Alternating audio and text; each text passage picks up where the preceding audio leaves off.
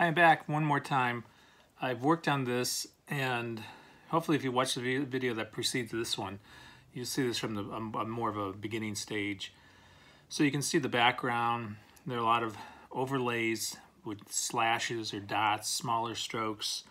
Same thing with the shirt. The flesh I've really tried to develop with the light side, transitioning to shadow, some purples, lighter colors, a bit very skimpy about where I have extreme lights.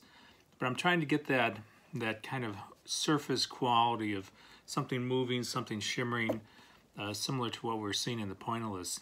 But it's fun. I think this is an interesting way of working. Just stick to darks, work darks to light, dark to light.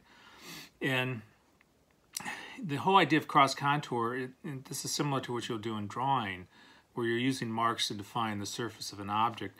So if it's flat, it can remain flat, but if it's curved, this is where I would again look at Van Gogh and those examples I sent you. Look at the way the brushstroke conforms to explaining the surface, if it rises, if it falls, if it goes in, if it goes out. That's the whole idea of cross contour, that the mark is used to describe the topography or the surface of the object it's painting or trying to depict in the painting. So this could probably be developed even further, but I think at least at this stage, and hopefully at this quality, you can get a better idea of where it started, where it's at now, and hopefully you can get a better grasp for your paintings. Thanks.